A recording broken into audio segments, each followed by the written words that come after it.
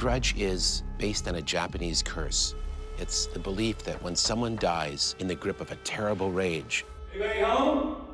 They leave behind this grudge, this unanswered desire for vengeance and violence. This grudge can spread anywhere and everywhere. The audience seemed to be very interested in the Grudge series originally in Japan, where it started under Takashi Shimizu. Yoko, I'm just leaving the Williams house now. I need to go home to the States. The new Grudge is much more of an intense experience than the other ones.